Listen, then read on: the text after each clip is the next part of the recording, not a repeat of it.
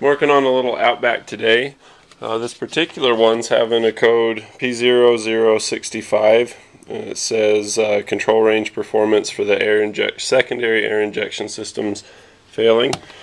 So I thought, I didn't know these had an air pump. I've never seen an air pump on this. Well, it's not an air pump. There's a lot of different designs for secondary air injection. This one introduces it through, like, this is your idle air control motor, and there's a line that goes down from that under the ignition coil, and it goes to a little valve sitting right here. It's got a little purple plug on it, and from there it goes down to a pipe and then to the base of the intake manifold on each bank. Here and here you can see where I've pulled the little line off. I'm going to grab a laser. Let's see what I got here. Thought I had this staged pretty well, but apparently not. Yeah, that one will work. So the air goes from here down underneath the intake, or the spark plug wires for the ignition coil, and goes to the little valve here, and then it goes down to a brass pipe that you see down here, and then from the brass pipe it comes around on this little line and goes through the rubber hose down into the base of the intake manifold. On the other side it comes around underneath here, up through this hose and into there. You can see this one's disconnected, and I've done that for testing. If you get a code 65, you're going to have one of three problems. You're either going to have a blockage in the line, meaning that there's a blockage from here to here, or more likely it's going to be in these hoses on the side. So you take your air hose, see if they're clear. These ones are. You plug one side. Like, let me go into a tripod and I'll show you. So what I'll do is I'll hook air up to here and I'll plug one side and see if I get air on the other side. I'll go to plug that side, see if I get air through here.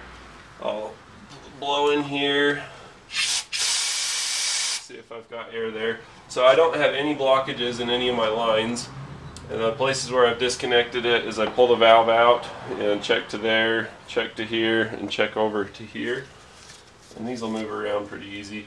And normally this isn't the problem. Like I said, there's three problems. It can either be a blockage in the line, and we've proved that our lines are good, or our valve will be bad.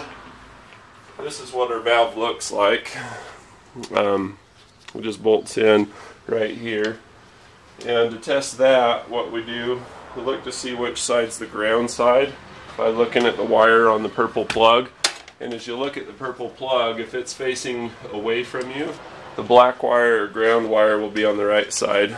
So we'll do a quick test of our valve by hooking up the black wire from our power probe for ground on the right hand side with the plug in the up position, and then we'll apply 12 volts on this side. You can hear it click. Now you always have flow through these. They always have a little bit of flow. Let's move it around to here. This is kind of gross. I'll have to wash my mouth out later, but it's nice to know real quick, and I'm impatient, so I'll do this.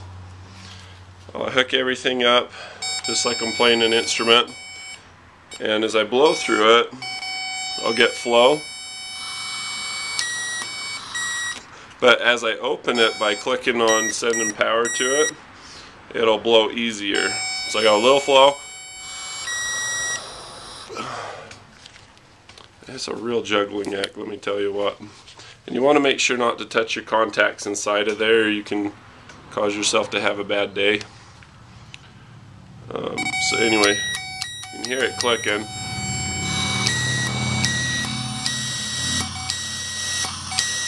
You just get a lot more flow once you open it. So this is a good one. This one's perfect. So I said there's three problems, and I've just ruled two of them. Can you tell I had a great time last night? I had a wonderful time last night. So yeah, my vocabulary sucks, but hopefully you can get past the words that I'm trying to puke out to you and understand what I'm talking about. This isn't my best video.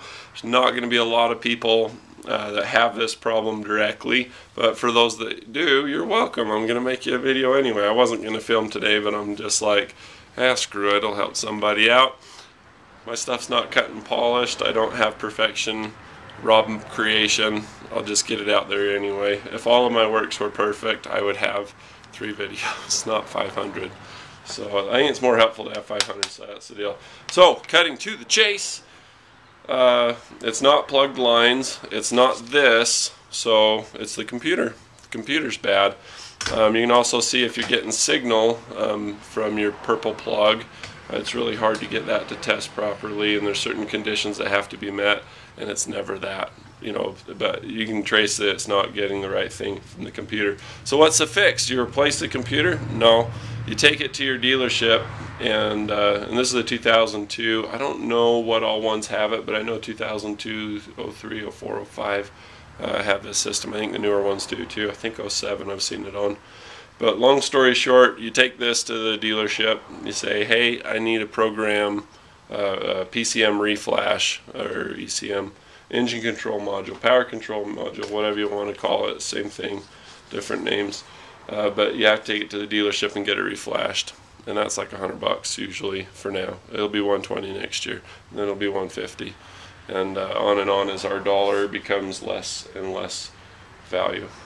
So anyway, I don't mean to be all depressing to you folks, but as you increase the money supply, the dollar goes way down in value. Whenever you have a ton of something, the value of that thing is less. So as we create more money, it is worth less and less. Just so you know, this video will probably be around for a few years. I don't know what else to say. I am so completely tired.